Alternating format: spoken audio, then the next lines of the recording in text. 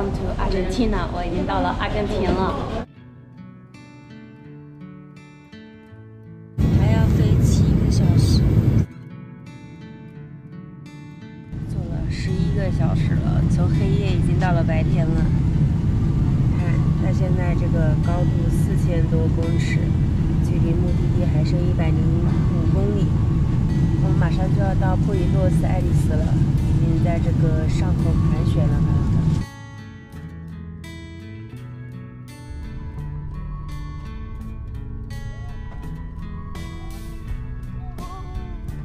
这个项目差点到了。Welcome to Argentina， 我已经到了阿根廷了。从现在开始呢，我的南极之行就已经正式开始了，一共是27天。飞机上1天，飞了11个小时。接下来应该是在这个首都待1天，然后再飞到乌斯怀亚，从乌斯怀亚再坐船，正式一路前往南极。但是我报的它是一个这种旅行团嘛，所以它是有包含在阿根廷当地还要游几天的。嘿嘿，现在出去酒店呀，还有探戈呀，我没仔细看。我一看27天，我27岁，南极3岛，嘿，我就直接定了。由于南极之行呢，它是在那个船上有单人间跟双人间，然后我就在网上呢拼了一位网友。为啥要拼？双人间比单人间要便宜了将近8000块钱，1000多岛，所以我就拼了一个不认识的小姐姐。等会儿就可以看到它了。我的包来了，会掉！哇！我告诉你，这个在阿根廷推车是免费的，在美国一个要6刀，42块钱推一下，真好，免费的。Hello， 应该是这个 Antarctica。我找到组织了。这是这个旅行团的人过来接机的，然后他接到酒店统一河酒店。这一群人全是一个旅行团的，我们都是要出发去南极的，就是跟着那个橙色衣服的往前走。我们到了这个接送的车了，现在已经是12点了，我们是将近11点到的，折腾了1个多小时，然后我的室友就在隔壁了。已经办理好入住了，我们住了一个星级酒店，几星级我也不知道。这里是2张床，这张是我的，这张是另外一个小姐姐的。这有一个办公桌，出去就是这样的。哇，阿根廷还是夏天，看着很爽。这里还有一个浴缸，然后干湿分离的洗手间。嗨，我想知道这个是啥？吹风机吗？果然是呢。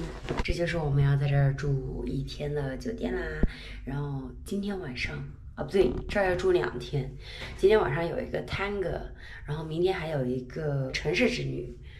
我要赶紧躺着休息一下了。我已经休息，赶飞机赶了2天了。我们现在已经到了酒店大堂了，准备出去逛一逛。然后这边阿根廷换钱呢，还有一个黑市的汇率，还有一个正经的汇率。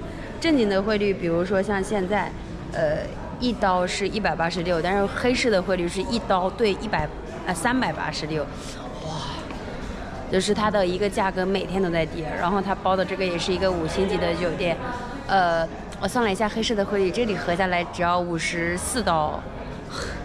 我觉得从美国出来，我的快乐又回来了。我在美国每天都好自闭啊，我觉得什么都好贵。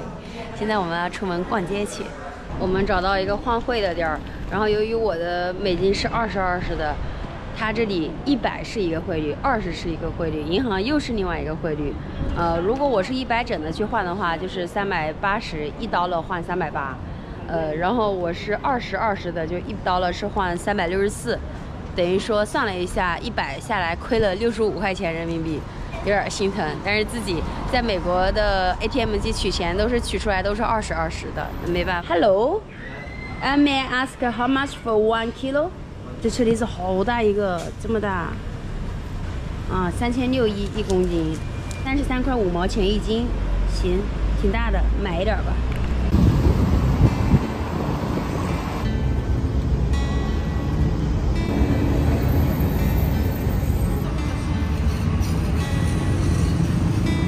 逛了1天了，看到后面没有？这个是布宜诺斯艾利斯的那个缩写。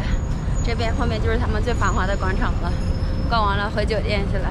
现在是6点半了，我们要下去集合，然后说一下接下来的行程了。看看，这都是我们这一个旅行团的人，这已经坐满了好多桌。来路。这是行程的第1天，然后我们大家有一个这种 welcome party， 有酒，有一些甜品，有人要面包吗？第一次这么围桌，围一个圆圈桌子，然后吃西餐。